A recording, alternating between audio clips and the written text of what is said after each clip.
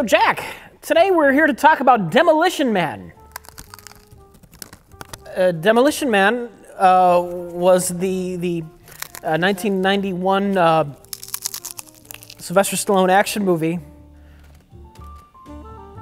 Demolition Man probably has one of my favorite film premises of all time. Okay. You haven't seen it, you're not familiar with it.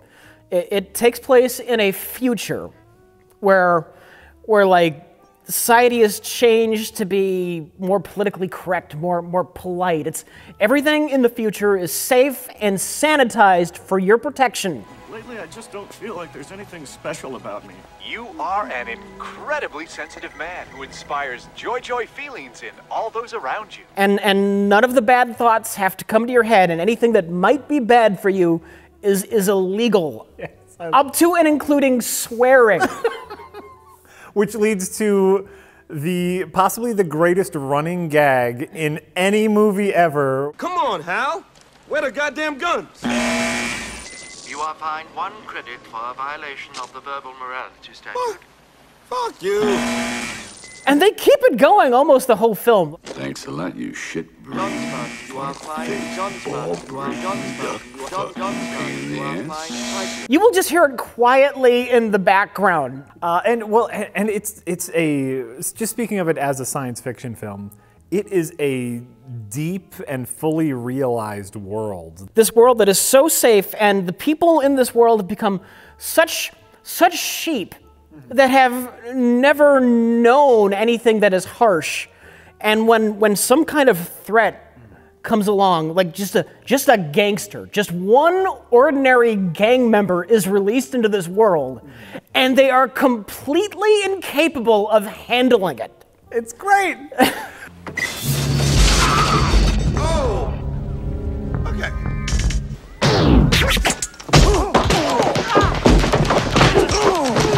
We're police officers. We're not trained to handle this kind of violence. And so they have to call in the old cop who brought him down, Sylvester Stallone. And actually that leads us to like giant logic hole number 1. Which is the movie starts in 1996 in the rough far future of 5 years after the movie was made. Right, and LA is a hellhole, and all the cops are rough. What doesn't make sense is in the span of 30-some years, not only has the entire societal paradigm shifted to everyone being polite and politically correct, but even people who are old enough to be around back in the 90s seem to act as if they never happened. The movie needed to take place 250 years in the future. Correct.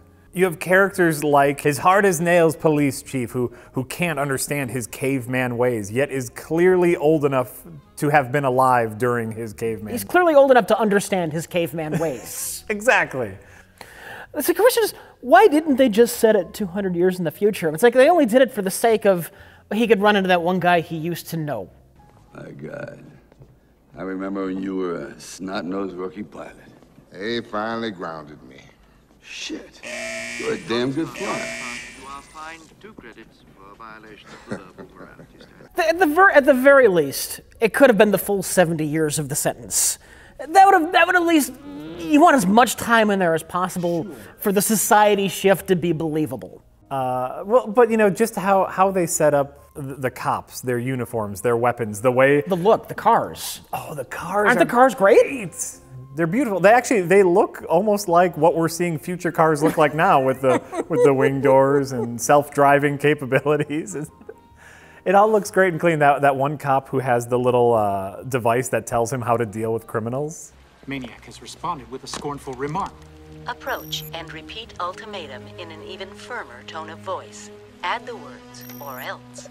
Say it again, but more assertive. It's that early part of the movie is by far the best chunk. The part of the movie where they're playing up to the premise of this future that can't handle one simple gang member because they're so babied is brilliant. And then it kind of starts to devolve into a Sylvester Stallone action vehicle. chain I want. Buckle up. I have two halves of me. Yeah, yeah.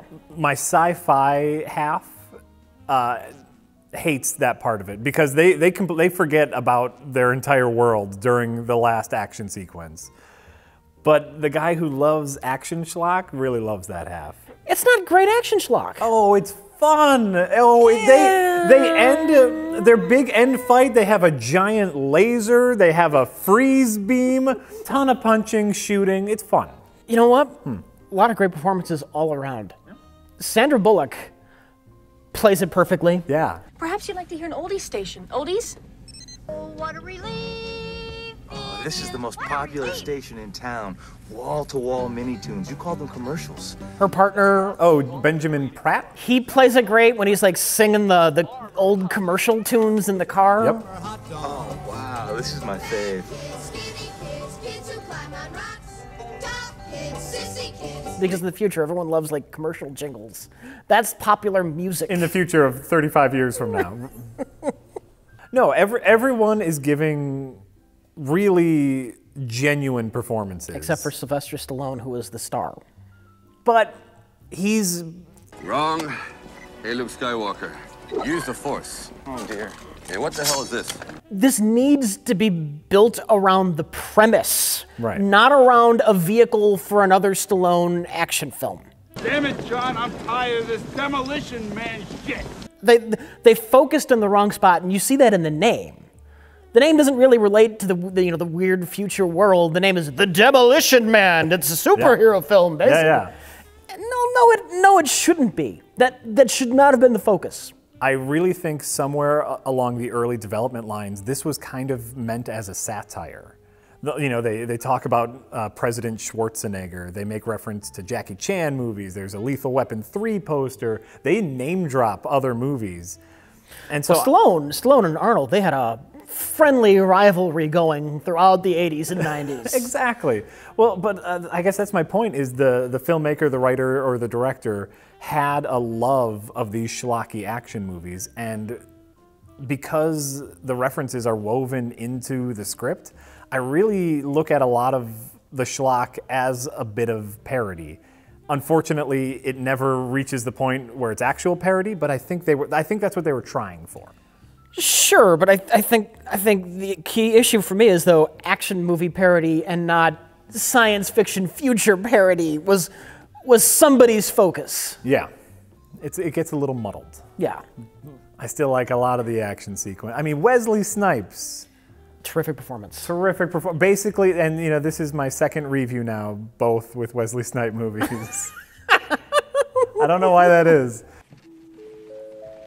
You are now entering the Hall of Violence. His first, or his middle action sequence with Sylvester in the what are they called? The History of Violence? Museum. Well, it was just a museum, but there was like a violence wing to the museum. Remember when violence was a thing? Mellow greetings. What seems to be your boggle? My boggle? Here's a nice touch. Yeah. Like, Wesley Snipes in the museum is clearly acting a little bit deranged. Mm-hmm. Like, he shoves somebody's head against a glass wall, and then he starts kicking one of the displays. Yeah. And the people around him are so unaccustomed to violent behavior that they're not afraid of him yet. Excuse me, museum patron. Can I... And you know what? It's 35 years from the future we saw where LA was a hellscape. Yeah. So there must have been at least another 10 years before we hit utopia. The earthquake was in 2010. Okay, so then what are we dealing with here? Then we're only dealing with 20-some years. Yes, I know. 200 minimum for this change to take place. Is what we got. It's what we got. We got what we got. We got what we got. We got what we got. According to Cocteau's plan, I'm the enemy. Because I like to think. I like to read. I'm into freedom of speech and freedom of choice. I'm the kind of guy who likes to sit in a greasy spoon and wonder, gee, should I have the T-bone steak or the jumbo rack of barbecue ribs with the side order of gravy fries? I want high cholesterol. I want to eat bacon and butter and buckets of cheese, okay? Dennis Leary, who is basically performing his stand-up material as a character. And once again, this is the problem, because it's not in the service of selling the world. It's just Dennis Leary doing his shtick. Yeah. The plot is the guy, the architect of this super safe world, Cocteau, he wants to get rid of Dennis Leary. He wants all the remnants of violence and free thought to be wiped away. So he has set up Wesley Snipes to be a violent assassin for him. Mm-hmm. How does he plan to control Wesley Snipes after Wesley Snipes has killed Dennis Leary? This is Doomsday in Batman versus Superman. All right, Lex Luthor, you killed Superman. Now what about your giant rage monster that you've made? Well, like I think there's some fun in there, the folly of his own arrogance, which is he has programmed Wesley Snipes not to kill him, but not anyone else. And Wesley Snipes cleverly gets around it. Right. Will you please kill him? It's pissing me off.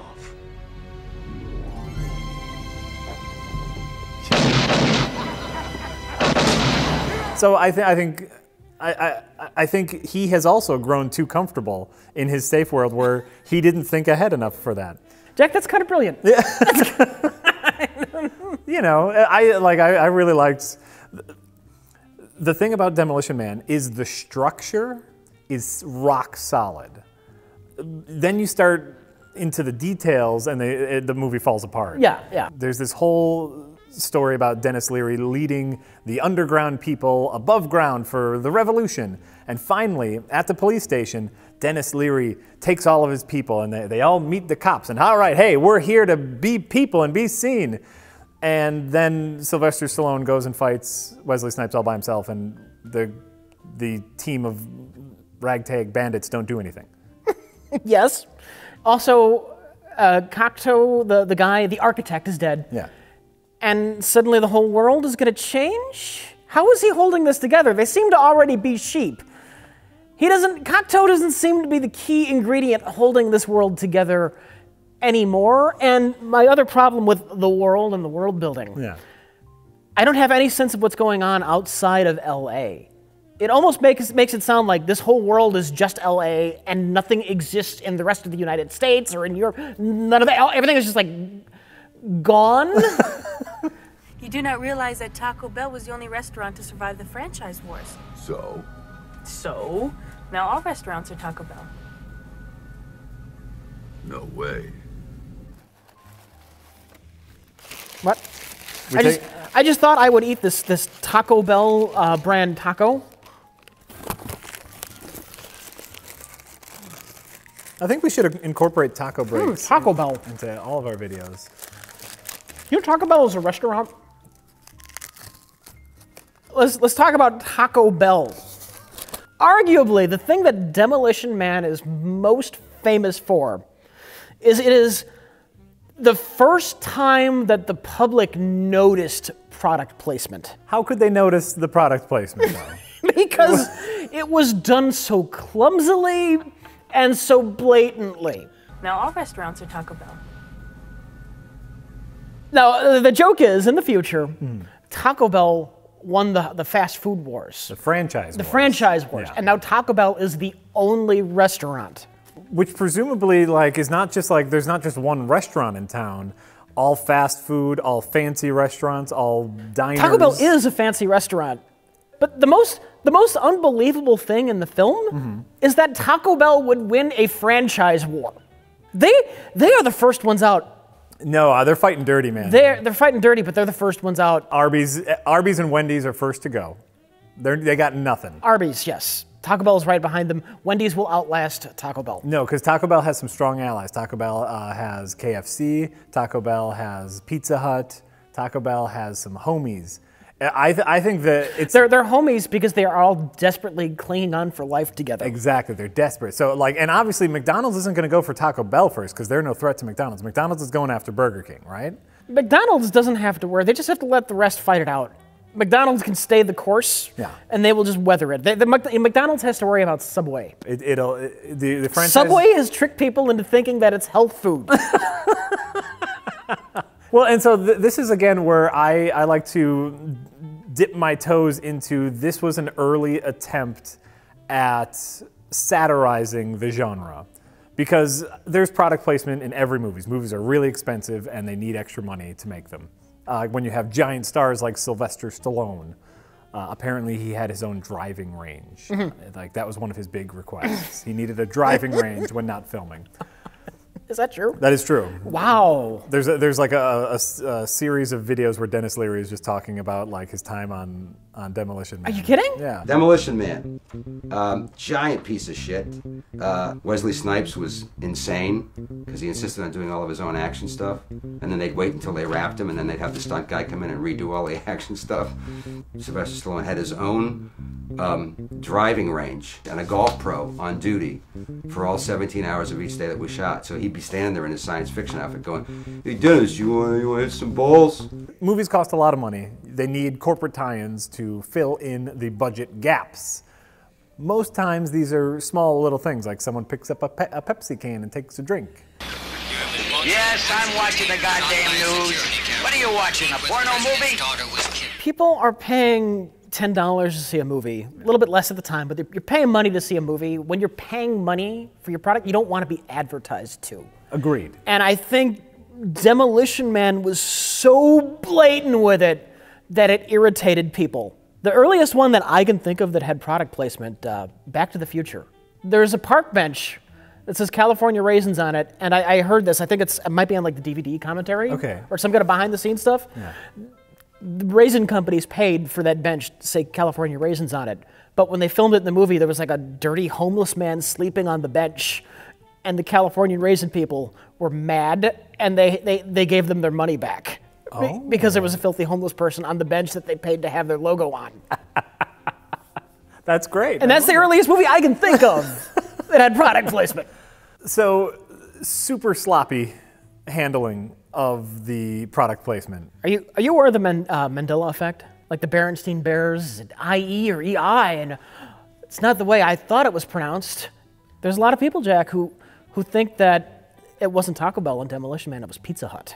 I don't know where this is going. This is a new fun fact I learned about Demolition Man last night. Do you know why there's some people who have memories of it being Pizza Hut instead of Taco Bell? Why? The UK cut used Pizza Hut because Taco Bell wasn't a thing. Then my reward is dinner and dancing at Taco Bell. I mean, hey, I like Mexican food, but then my reward is dinner and dancing at Pizza Hut. I mean, hey, I like a big fat piece of pizza, but come on. And with all like the food items that they're stealing? No, because the windows still say Taco Bell. They didn't put too much effort into it. I love this. Damn. Oh, that is just lovely. Parsley dry. Okay, I've read all about this now, okay? The action in this movie is pretty fun. They have a ton of memorable action sequences. Like everyone remembers the big car crash.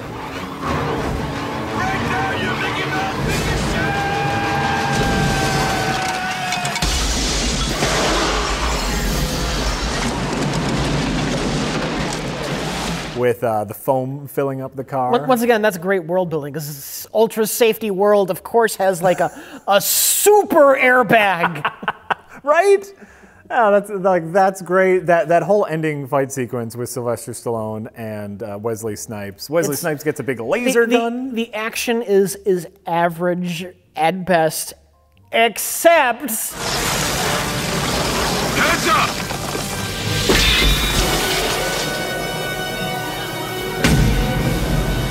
Wesley Snipes gets frozen, and then Sylvester Stallone kicks his shattered head off. And says, "Heads up." Oh, Sylvester Stallone. He's great. Excellent idea for a movie, but Sylvester Stallone was at his worst. Oh, artistically, is it the low point of Sylvester Stallone's career? Like, you go from Rocky. Are you forgetting about Stop or My Mom Will Shoot? Right around the same era. Right around the same around the same era. Is that early 90s the low point for Sylvester Stallone? Creatively. He had at some point he realized, oh my God, what am I doing? And he tried to make Copland. But that was him trying to dig his way out. It's like, I gotta do something art.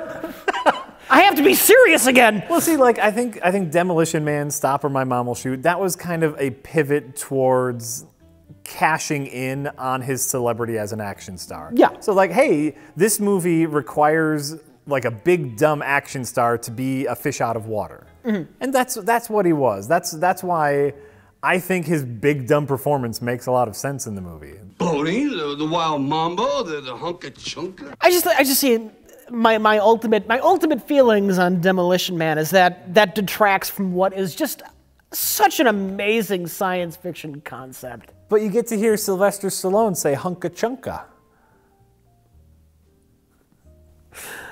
Science fiction it just lets you take humanity and put it in these completely situations that would normally be improbable or impossible, and let's see how it plays out. Mm-hmm. It's just this ultra safe world that can't handle the simplest of problems. It's just such a good premise, and it just turns into, yo, I'm saying a stupid thing. Seashells. I don't know how to use seashells. He doesn't know how to use the 3 seashells. But you know, this led to his eventual team up with Rob Schneider in Judge Dredd. So we can thank Demolition Man for that. That introduced him to Rob Schneider. So there we got that going for us.